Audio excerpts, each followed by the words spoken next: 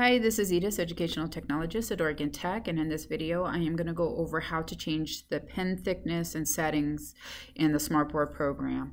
This will work for both types of Smartboards, whether it's the LED or the projector style. The only difference is in the projector style you will have the pen tray settings where it would be the black, the red, the green, and the blue, and you would just click on those instead of the pens like I'm going to show you now. So what you're going to do is go ahead and right click on the Smartboard icon here in the notification area and go to Smart Settings. And then so you'll get this screen here. You will want to go to the smart hardware settings. I know that the ink settings seems almost like it should be the direction you go to, but this is a different set of settings. So I will discuss this in a different video, but for this video we are going to go into the smart hardware settings. So this is an LED board that I'm actually connected to. So you can see I have the pens that are available with the LED board. If this does not say pen and button settings, just go ahead and select it. You should have that available to you as well.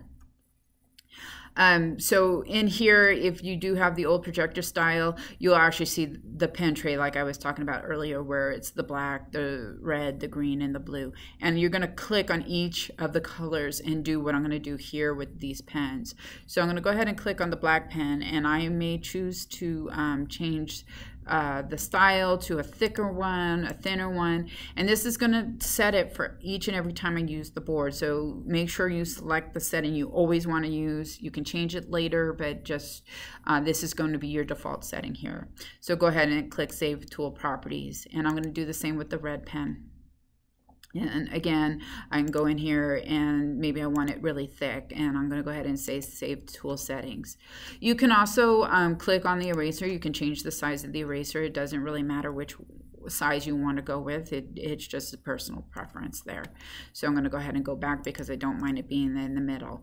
If you click on defaults, it's going to reset everything. So don't click on that unless you want to reset everything. And just one other thing, this is also where you can find the orient. I just want you to be aware of that. So I'm going to go ahead and say OK. So one of the things I want you to be aware of is you have another step to do, especially on the projector style boards. If you don't do this, then you may still get the same thickness that was originally set. But see here, you just click on the thickness here as well. That will set it all the way. So as you can see here, I can write on the board now, and it's thin. So let me go ahead and get the red pen. I'm going to go ahead and close this real quick.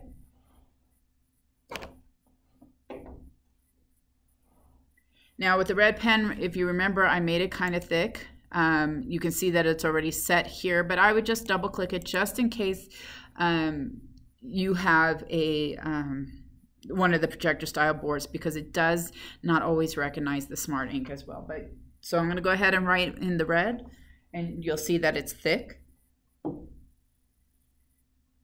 I can also change it on the fly, but just again, like I said, if I do change it to a thinner board or a thinner marker, that it won't stay the next time that you open up a Smartboard or you sign back in. You actually have to go through the whole process of setting the default again in through the Smartboard program here with the smart settings.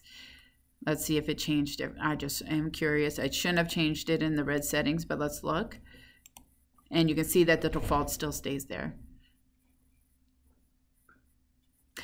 So if you have any other questions, comments, concerns, please contact me, edith.warden@oit.edu, extension 51730, and you can always find me on the Skype directory. Thank you and have a good day.